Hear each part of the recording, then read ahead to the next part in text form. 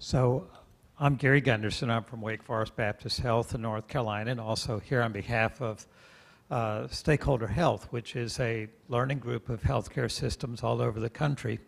And it's my great honor to be with one of the systems that we've learned from and watched, and from time to time had a chance to be with.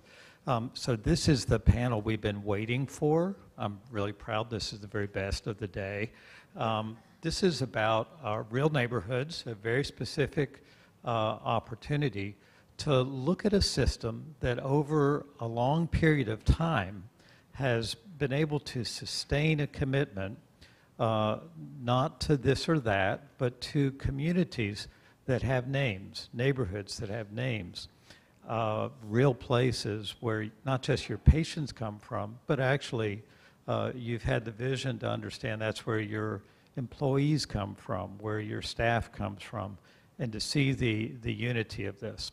I'm very interested in learning where you found the courage to be so smart and how you became smart enough to reflect the courage that you have and the love you have for your community. Before we get to that, I really want to sort of hear the story a little bit. So it's my honor that Dr. Patricia DePompei is here to unpack the story from your perspective as the head of a children's hospital, a women's healthcare center. Heidi Gartland is the vice president responsible for the political side and community engagement side of this work. Couldn't be better two voices. Your perspective clinically is the long-term view, beginning with the very beginning of life, and the long-term view of what that means for families in particular places. And you're the master of all the relationships that are required to be sustained to do this. So with no more introduction to that, I'd love it if you'd unpack the story a little bit. I will tell you they have a PowerPoint that is going to be in the National Academies of Science Hall of Fame, some of which is too good not to use, and so I'm going to ask you to tell the story just a little bit, and then we'll engage. Many of us here are from particular places that we love too, and so we're going to be eager to see how we could perhaps have a story like yours someday. Great. So this is our 10-year odyssey that I'm hopefully going to go through. I don't know how we manage the movement of the slides, so I don't know if I do it. Did they move? Okay, awesome. So just to give you a little context of our health system, we 10 years ago did a pretty big expansion. And I will tell you that part of our journey is that we got into what our anchor work is that we'll tell you about in this one particular neighborhood that, whoops, okay, I'm going to get this. All right. So the neighborhood is called the Greater University Circle area. Our hospital was founded 152 years ago in this neighborhood. And so we are of Cleveland. And 10 years ago, we decided we needed to reinvest in our organization. About $1.2 billion in reinvestment, of which $750 million went into this particular neighborhood. And we said we had a really unique opportunity when we made that decision, which was about 15 years ago. We started constructing in earnest 10 years ago. And that we could just be a healthcare system investing in bricks and mortar, or we could be something more. And we could invest in the community wealth building while we were investing in the health. So we started sort of with that 80%, that issue of where do you live, where do you work, where do you worship, and figuring out what did that neighborhood, what could we do with the neighborhood to invest in it while we were investing in sort of the normal bricks and mortar of our university hospital's health system.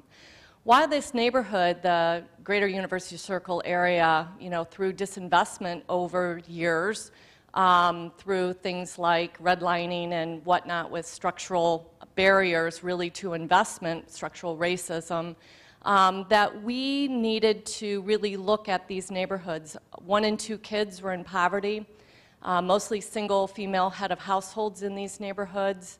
about an 18,000 median income.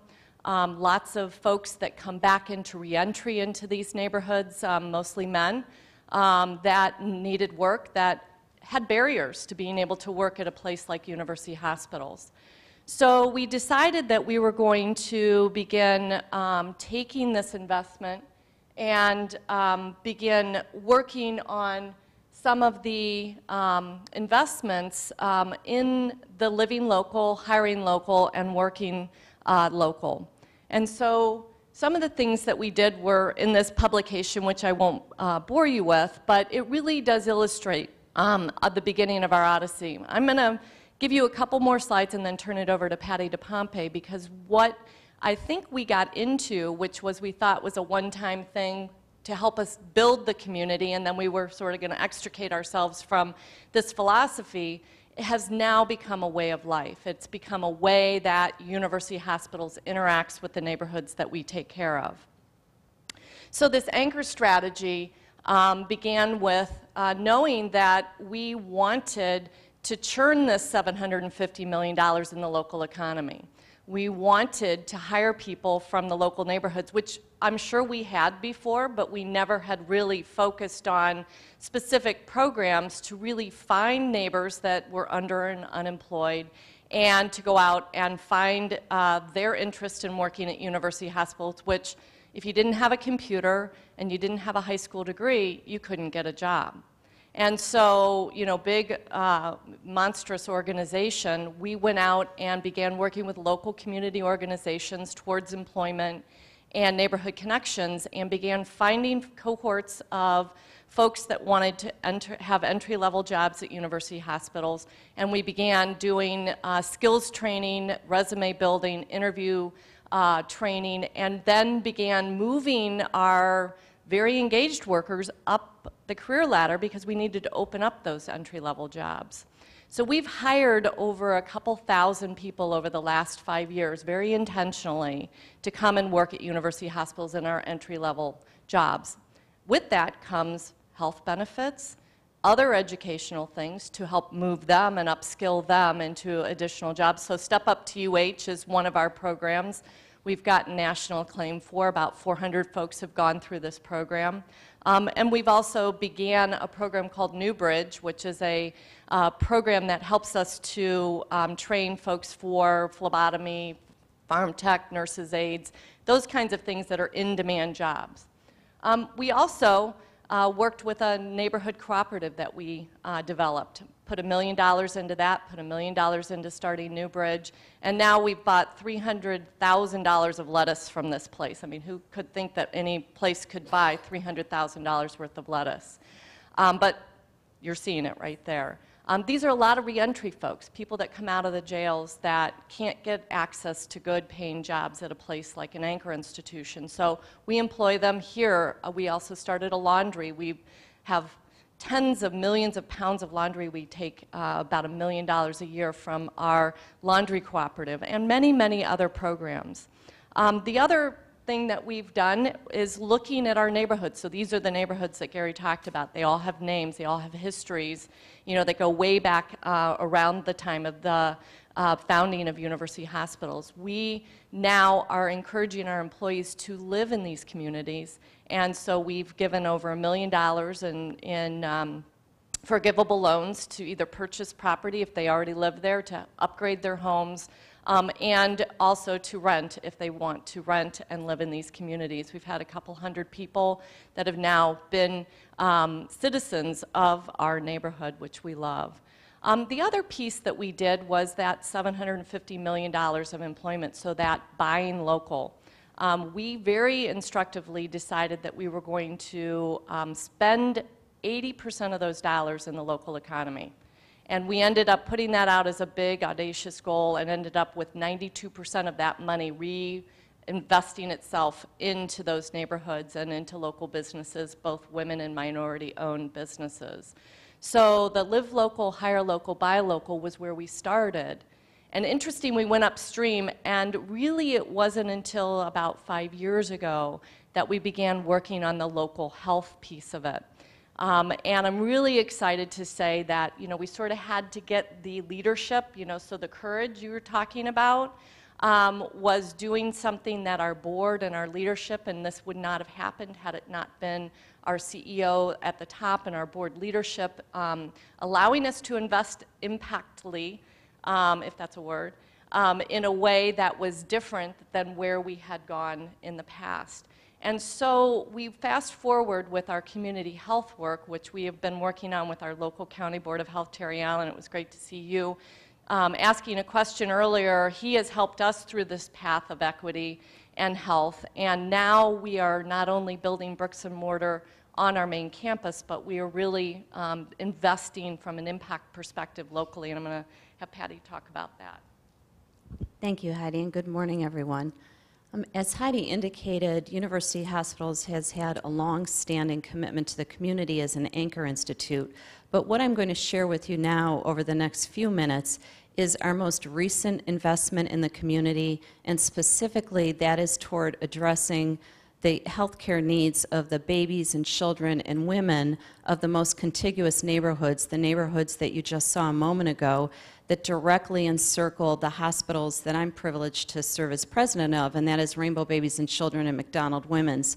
So it started back in 2015 with our community health needs assessment. That is something that we are required to do as a healthcare institution. Historically, that had been done in a very quantitative manner. We took the opportunity in 2015 to change the way we thought about our community health needs assessment and really engage the community in more of a qualitative assessment. And we heard loud and clear from the community that they were looking for other things from us as a healthcare provider. And specifically, you see them outlined here.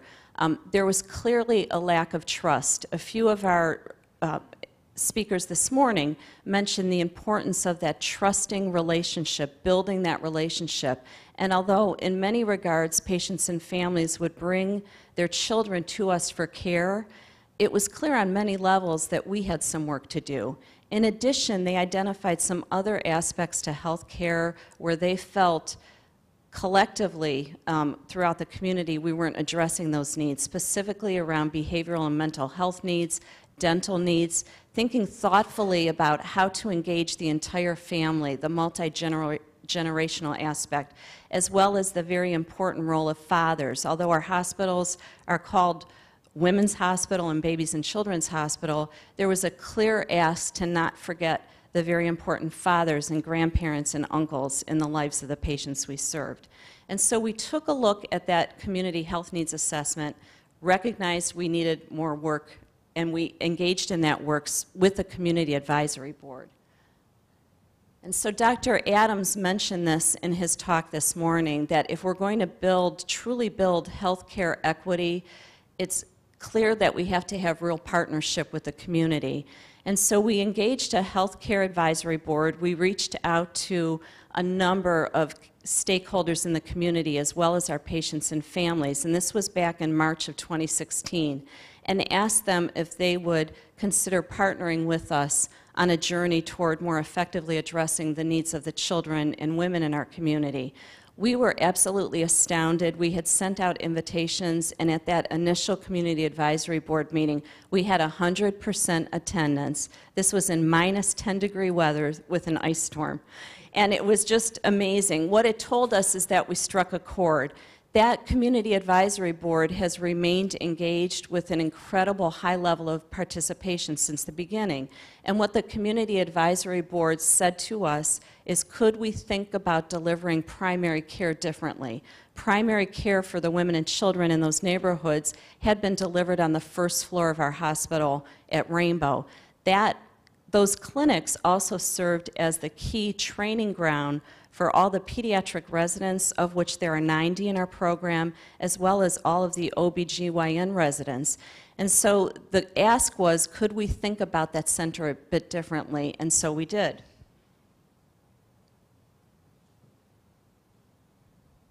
We engaged the existing patients and families from the Rainbow Ambulatory Practice and the McDonald Women's and Children's OBGYN service. reached out to them. We also reached out to the providers for those services and said, if you could design your ideal model of primary care delivery, what would that look like? We had very strong response. Like we saw with the Community Advisory Board, we had 80% response to the survey that was sent out.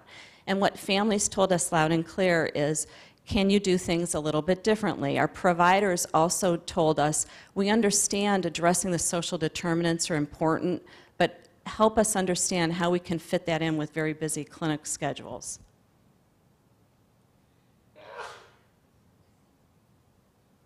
As you can see, and again, no surprise based on our conversations this morning, what we heard from the patients and families we partner with for their care is that housing was a significant need for them. The red are the respondents from our pediatric practice. The yellow are the respondents from our women's clinic. You could see they're not so differently, but overwhelmingly, families were feeling very unsure about their housing stability. They recognized that they had grave concerns about ability to pay their bills, and this is with the population of which about 85% of our families are employed. The issue is that they had been employed in lower paying jobs. They had issues related to food insecurity. There was no local supermarket within the most contiguous neighborhoods. They had issues with transportation. It was difficult getting to our clinic located on the first floor. There was no direct bus line to that clinic. So we took all of this information and decided to make a different type of investment. But we made it very clear we didn't want to build something just for the sake of building another pretty bricks and mortar building. We wanted to build something that would address the needs that we heard were quite striking. And so our patients and families told us, please partner with us, not just on addressing our specific healthcare needs, but can you help think thoughtfully about addressing those social determinant needs? And again, you could see very strong response, very consistent with the survey that we had ran previously. We took all of that data, we partnered with our Community Advisory Board, and we got to work designing a center that we believe and we're very hopeful can do just that. So what you see depicted is our new Rainbow Center for Women and Children. It opened in July of this year. Of note, the building was funded completely through philanthropic support and a combination of new market tax credits. So we were able to build the building doing that. But in addition, philanthropically, we raised significant dollars to support the programs that we know in this field of, it's still somewhat fee-for-service, we haven't evolved the model. We were going to need support in doing so until we could demonstrate the effectiveness, the business case for that. The center is warm, it's welcoming. The Community Advisory Board instructed us and partnered with us on every aspect of the building. The artwork in the building is all reflective of local artists. It's a busy, vibrant center. We see thousands of patient visits. In fact, we're so busy, we had to, in addition to the bus stops, the additional bus stops we added, we're going to be adding some additional flat surface parking next door because we're rapidly seeing more visits than we had anticipated, which is a good thing. But within the center, we've addressed the primary care pediatric needs, OBGYN needs. We also have maternal fetal medicine because we care for a population of women who are at very high risk. But we also added dental offertories, so we have services for both women and children there. We also have eye care. When we reached out to our Cleveland Municipal School District, we realized many of the children in our district had significant vision issues, so we incorporated that. We were able to receive support from a local law firm so that we could support a medical legal partnership. So we have legal aid on site 5 days a week. We moved our WIC program right into the center. We added behavioral mental health services, and we're very, very pleased to receive support from generous members of the community who had been personally impacted by mental health issues and knew that was such an important cause. We also have a very robust contraceptive program there. We also have a very strong addiction service program. And I was sharing with Heidi, it was very interesting. We welcomed an executive leadership group from a local company who's recently co-located to the area. And many of the executives in the group said, we wish we would have had such a center in our suburb. So I know one of our earlier speakers mentioned we need to think thoughtfully about, as we address the needs of the underserved in our community, they may not be so different from the needs of people in suburbs who are looking for that same degree of access, and how can we leverage that to make the business case. And that, now I'll turn it back to Gary, and we're happy to open it for questions. So, Patti, let me ask you to keep the microphone for a little bit.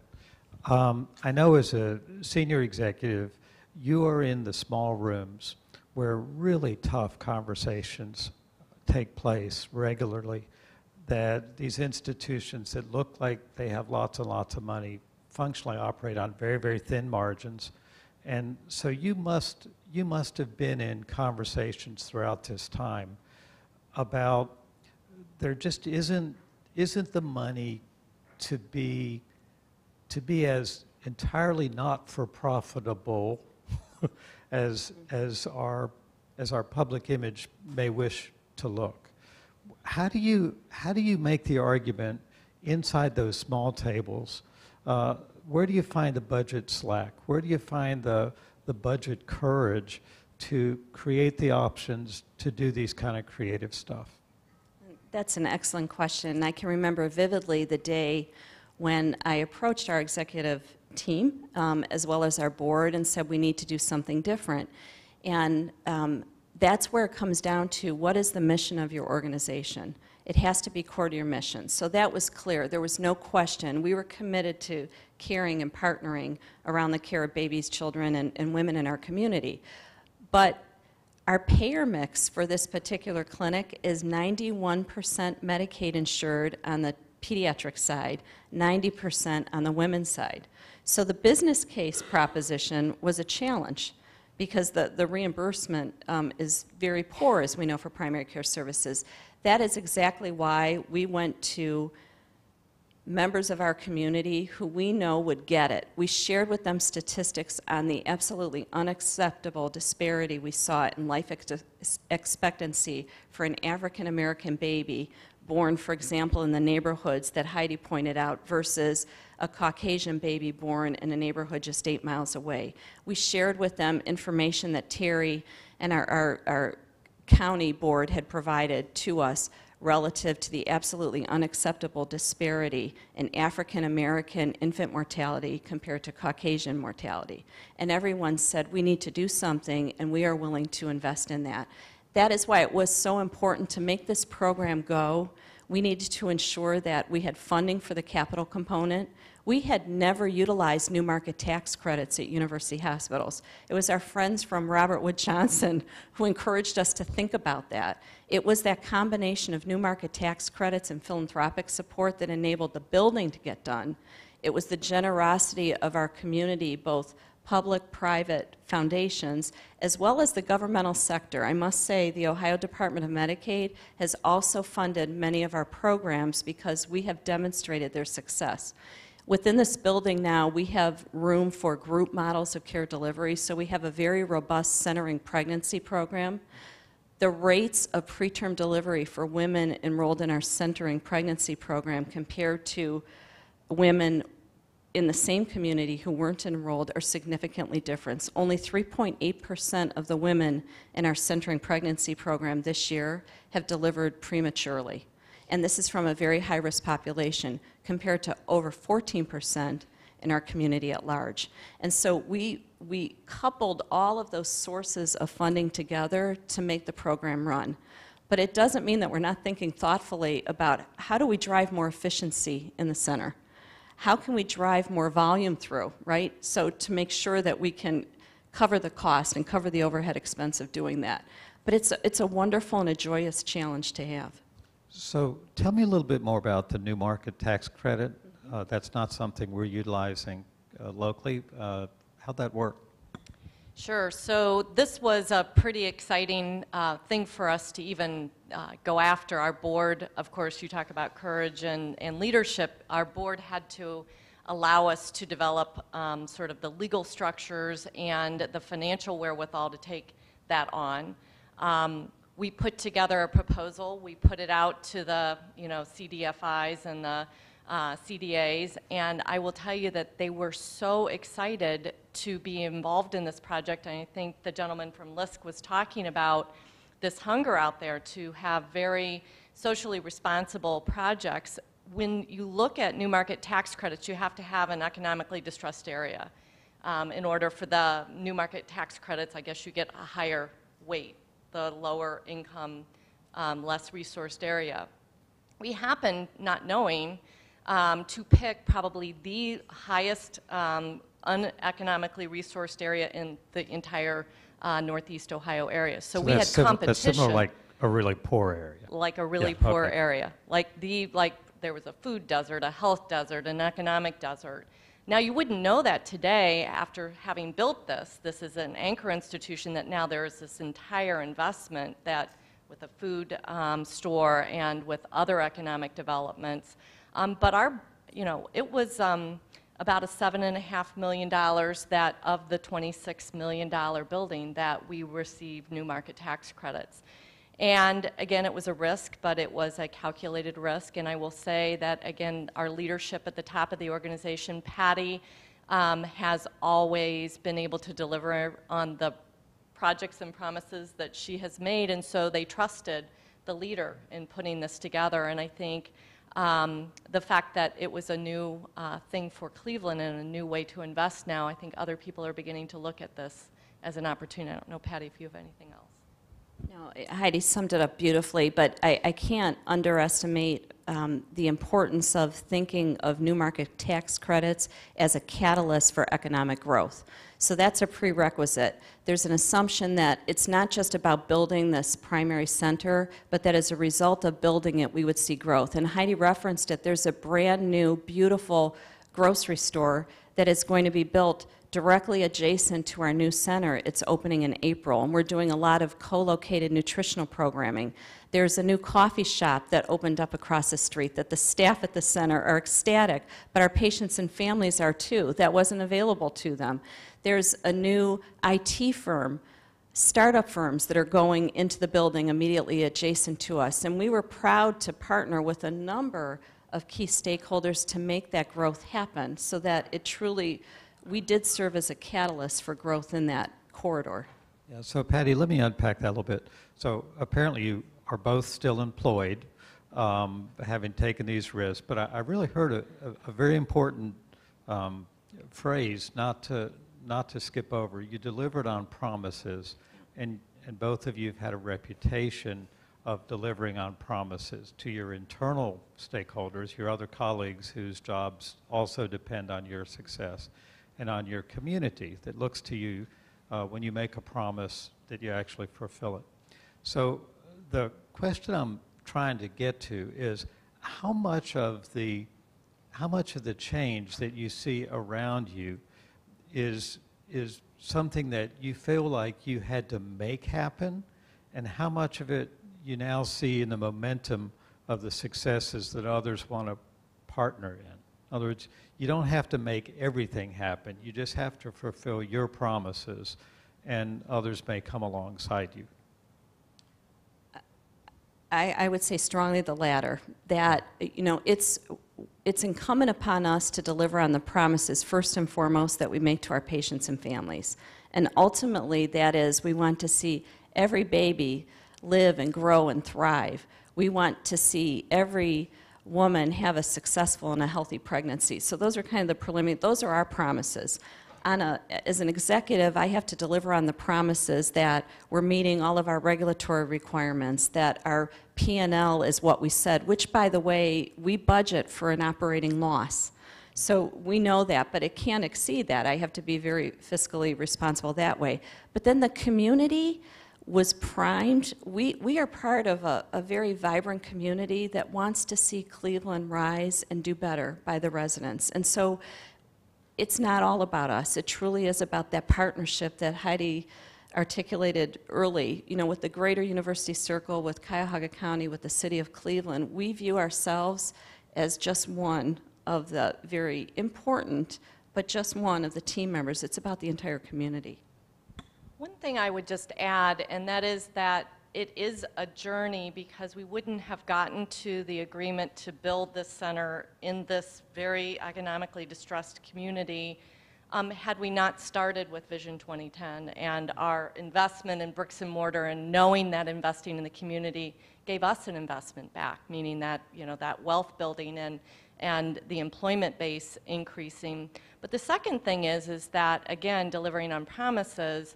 We had one of the first Centers for Medicare and Medicaid Innovation grants, the CMMI project. It was about a $12 million investment that CMMI made early in Rainbow back in 2012 to innovate on a total cost of care model, which we've heard about as well, looking at population health. We had a very big decision as to when we were going to put that office for our CMMI opportunity. Where were we going to put it? And our doctors, you know, we had just gone into this live local, buy local, hire local. We really hadn't looked at health local quite yet in the way we are now. And they were going to go into the suburbs and put that CMMI office close to where they lived.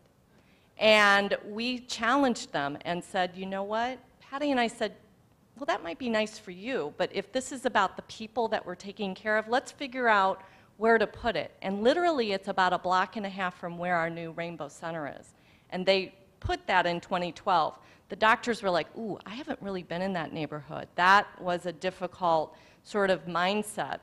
Now that helped when the other doctors that were going to move to this new center 5 years later began to move there, and it provided that first seed of understanding where place matters, and that health and place are very intertwined for what we do, and getting them outside of that institutional sort of mindset and getting it into the neighborhood. So I don't even know, you know, in hindsight, whether we would have gotten there without having that sort of intermediate. So there was a government-private-public partnership that helped us, maybe, that we haven't quite fully vetted. So I want to open it up for questions here. You've really laid out about 1 billion different hooks for follow-up questions, lots of technical detail I've heard of what you're doing, lots of personal courage in what you're doing. As questions sort of come to the microphone, I want to ask an educational question in that you train hundreds of residents, young professionals coming into the field. How do you think they're learning something different watching the executive behavior, not just clinical behavior, but executive behavior of your institution? Well, it's interesting. Something I hadn't thought about was the importance of such a center as a recruitment tool for the best and brightest across the country.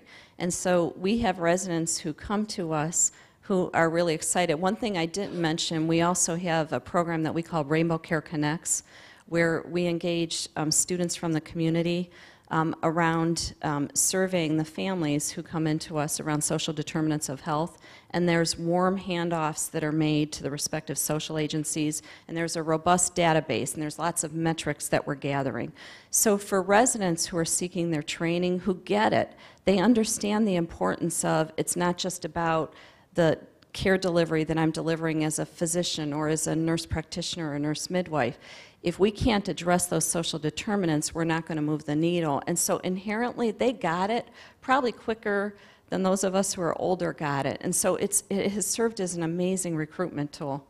And I hadn't thought about that in the beginning, honestly. Super. Let's take some questions. Sandy? Sandy Magnan, thank you so much for your leadership and for sharing your story with us.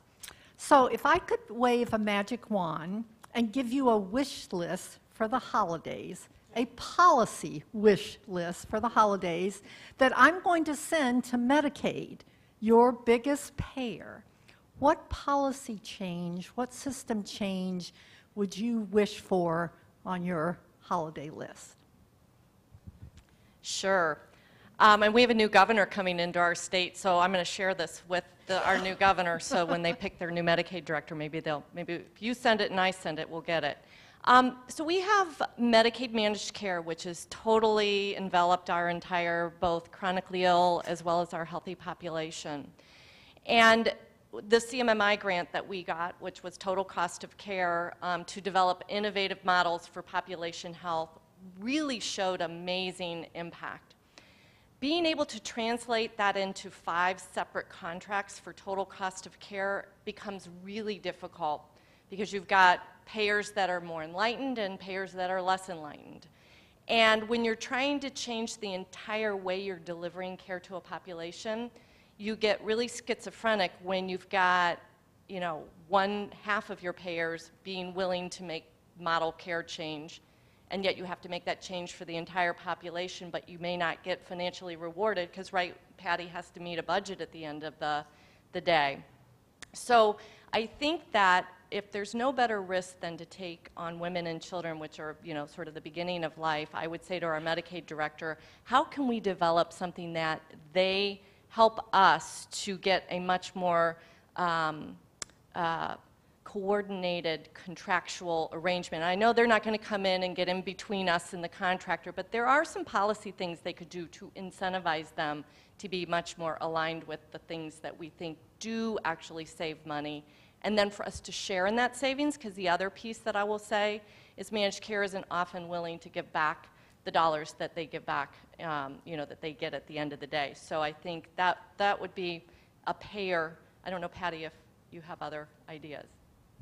I absolutely agree. If we think about this model, and I mentioned the example of our Centering Pregnancy program, which really was the vision of our nurse midwives who had this great idea, and the state responded because they've seen the cost savings on the reduction in the neonatal intensive care unit admissions.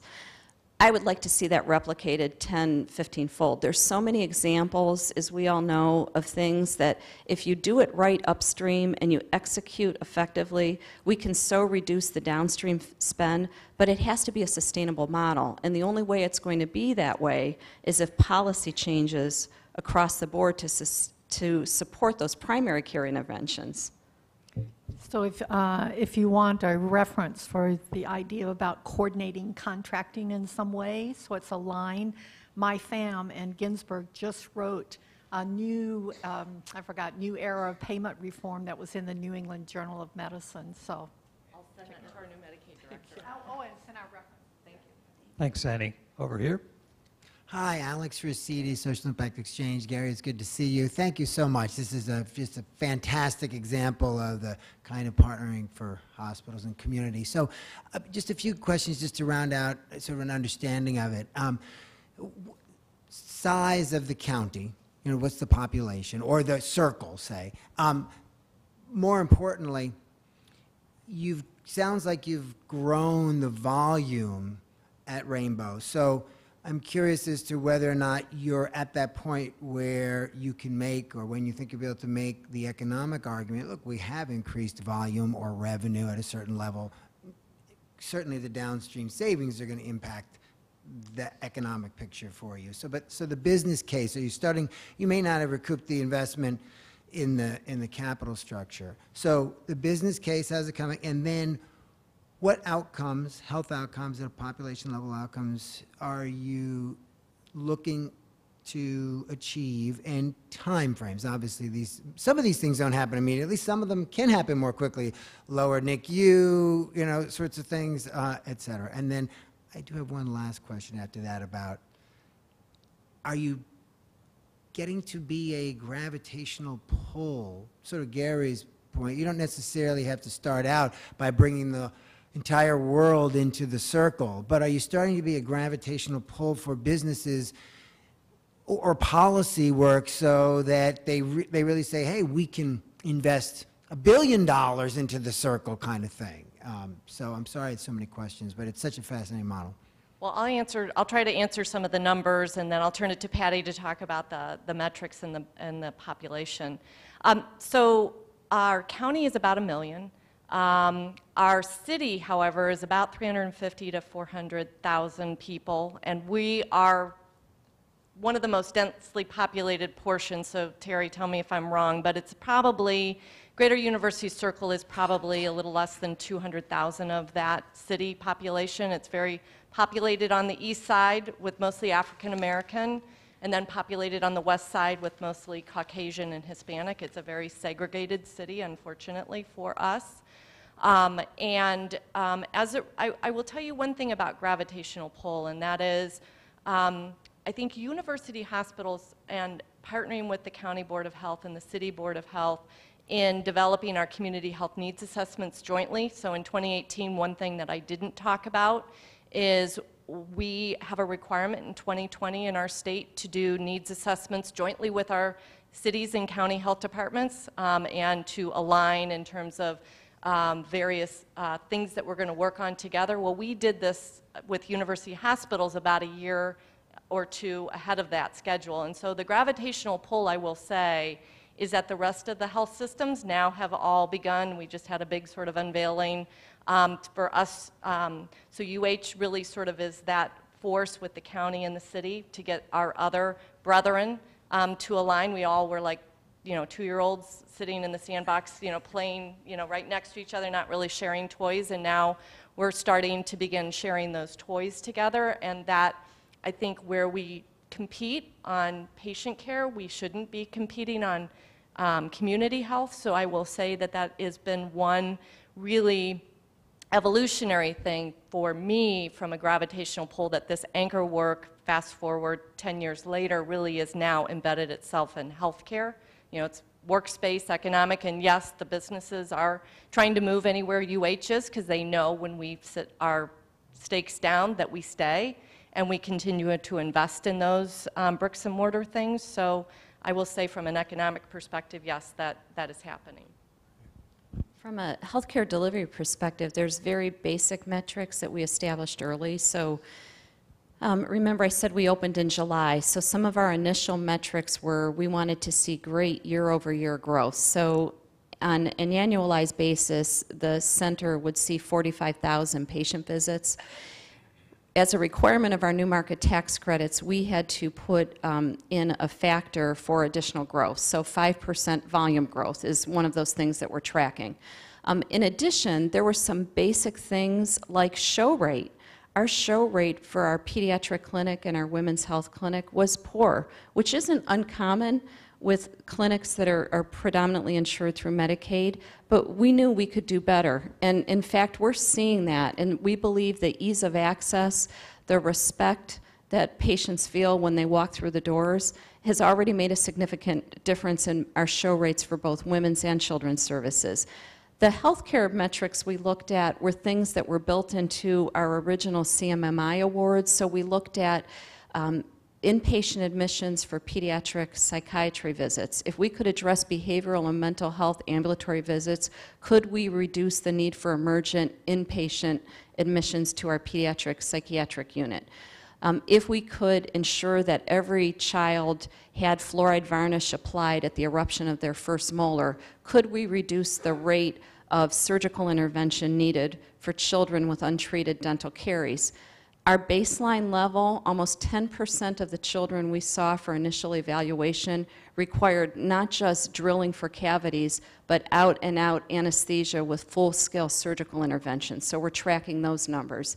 Things like immunization rate, ability for women to access LARC for those who chose to do so.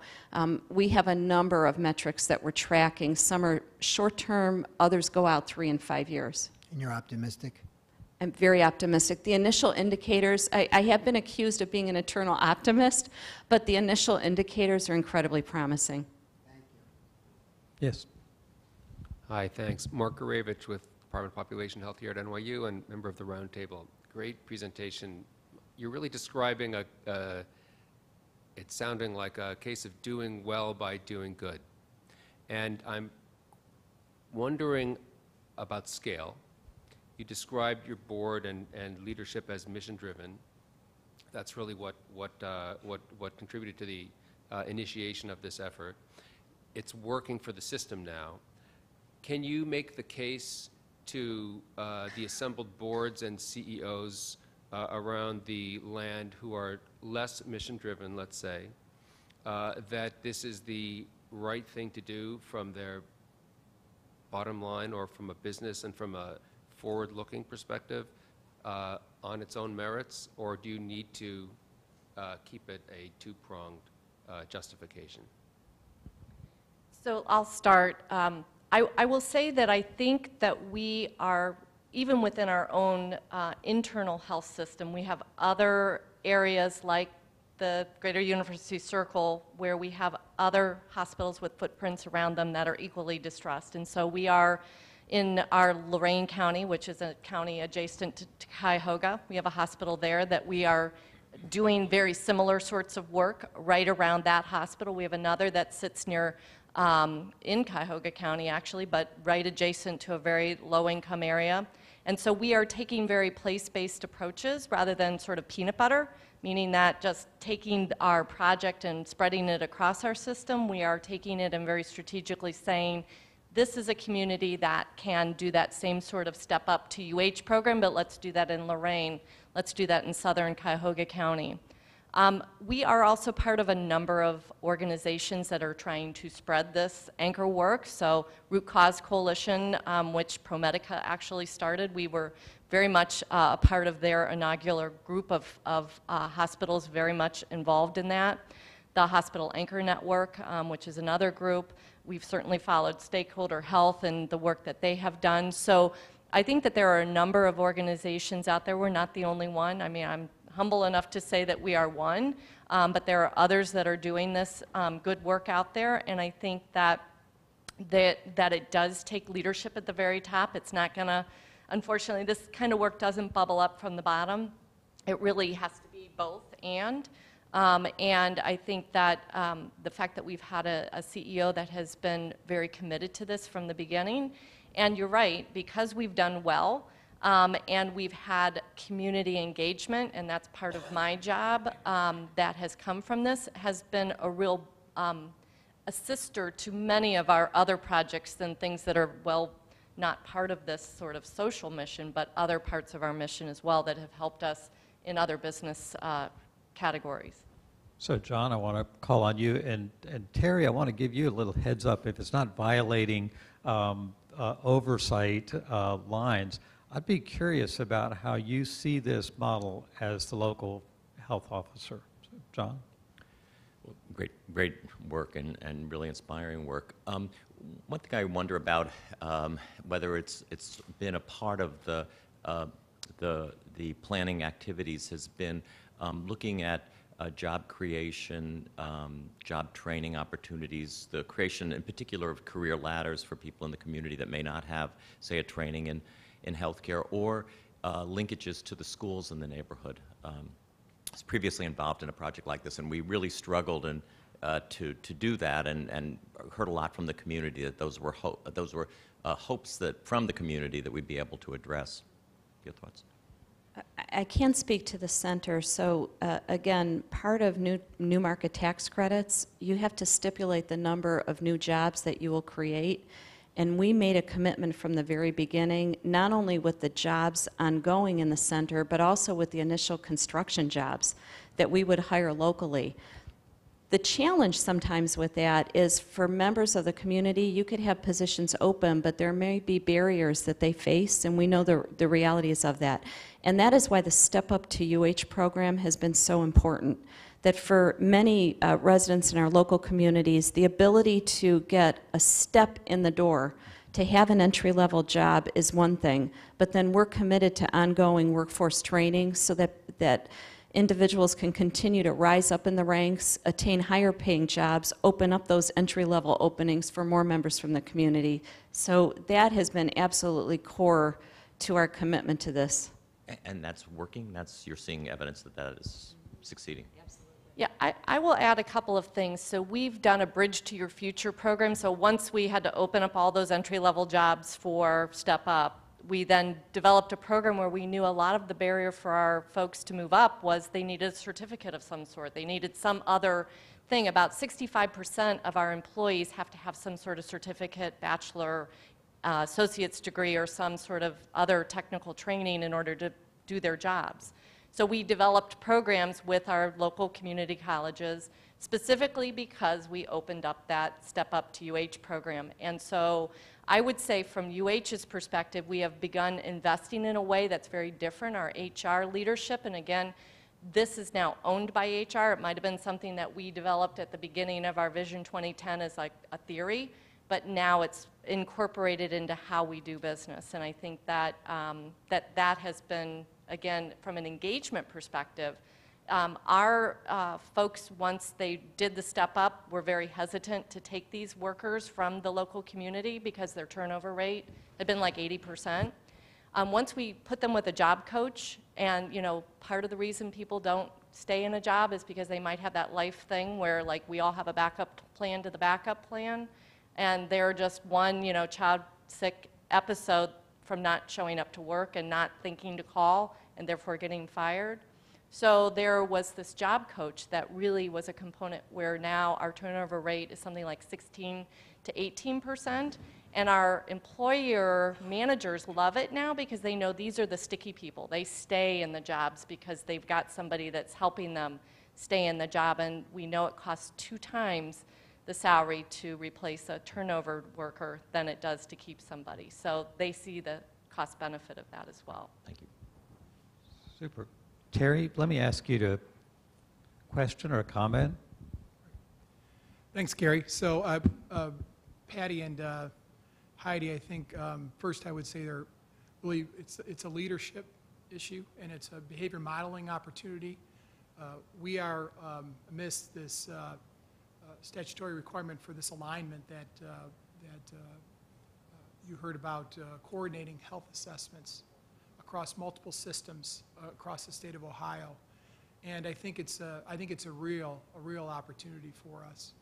There's a lot of uncertainty as we go forward, working with locally with our regional hospital association here, thinking more regionally because of the reach of the systems, which is an issue as the state has required county level assessments, and often the dynamics of how systems are set up don't necessarily work at those strict borders. But what I've appreciated is UH's support to work through those challenges in order to coordinate as we not only conduct the assessment work in a two-step process in order to align with the IRS cycles of multiple systems, which is a heavy lift, but also as we think about a movement toward health improvement in the community and the priorities that emerge and new conversations that are taking place that heretofore never have across multiple systems. And I think that's the exciting piece. The other thing I will say also is the people that are in the room often have a lot to do with the success of the conversation and their approach to the discussion and the authority they have to make decisions in the context of those discussions. And so there's a person in particular, Danielle Price, who comes from the community, who works for UH and has very much a health equity focus from a personal experience and from a principle and a belief system standpoint that really is helping to engage the conversation and assure that we're deciding about how to best use those resources to begin to acknowledge the compounding disadvantages that a subset of the population deals with in under-resourced communities, and making sure that the equity piece is firm in our health improvement partnership work going forward. And that reinforcement across the many hospitals that exist in a county and in a region helps, I think, to ground the work to assure that we're always going back to equity as a guiding principle. So I think it's an exciting time. There's a lot of hope for the future, and I think leadership is at the center of it. So I thank Heidi and Patti for being here to share the story. Thank you, Chair. I'm glad we've got that on the record. Actually, we can't report on something that wasn't said. So thank you, Bobby. Bobby Melsina, member of the Roundtable. Often competition among healthcare providers is cited as the reason or the sticking point for inaction. And you've spoken about a very compelling place-based orientation. There are other actors in the sandbox there, and I'm wondering if you've seen, or if this has been going on long enough to see changes in their orientation to sort of adjust to a new kind of focus on the whole population, or if it's altered your sense of competition with Metro Health or Cleveland Clinic and other groups in the area. You can. Okay. So yes, I would say that we have been, so in this 10-year odyssey, in the greater university circle is Case Western Reserve University, is the Cleveland Clinic, is University Hospitals. Metro Health sits on the west side, so they've been less part of that particular GUC work. I will say one place, and I actually happen to chair the Center for Health Affairs, which is our local hospital association of all the hospitals in Northeast Ohio. So I've had a very unique role to be in a position to sort of compel collaboration, but you can't really compel collaboration, really. I mean, you can really set the table and hope everybody comes to it. And that is our one convening place. We do work on our needs assessments through that organization with the health departments. And one area that we have worked on is our infant mortality area collectively through our first year Cleveland. Patti actually chairs that through Northeast Ohio with Akram Boutros, who's the president of Metro Health. We also developed a Northeast Ohio opioid collaborative. So we're beginning to sit in a space and work together in areas that are very substantially important for the community health. Obviously, the FTC and DOJ will not allow us to sit in a room together and talk about how are we actually going to deliver the core pieces of our business, and that's, you know, a legal issue. But from the public health pieces of it, I think that this work with the anchor mission, and then fast forward to some of the work that our local hospital association has done with the health departments, is really, I think we're at the beginning. And I mentioned we started with the live local, hire local, work local. We don't compete. I mean, we compete somewhat in that area, but we don't compete. So we waited until really 2015, 2016 to even get into that local health piece of it.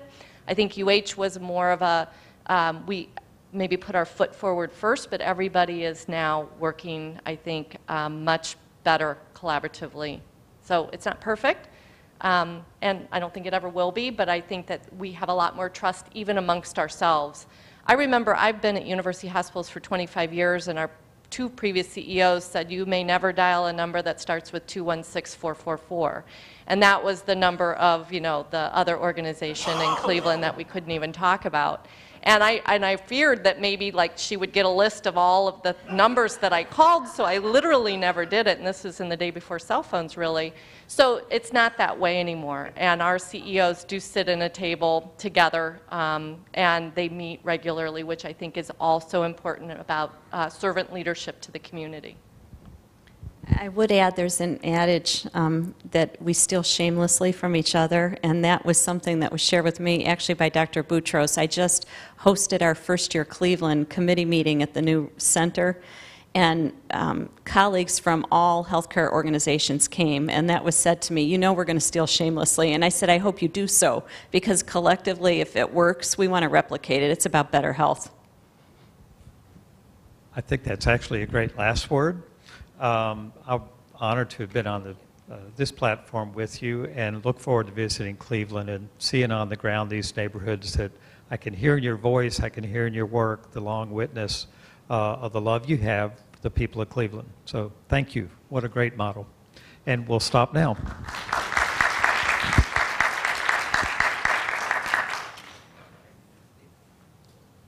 I think we have a break now until 1:15. It's lunch on your own, and the afternoon is really going to culminate into a similar kind of organizational spotlight with U.S. Trust and Bank of America on how they're changing orientation to business investment, and then comes the leadership role play at the end of the day. So be back at 1:15 sharp.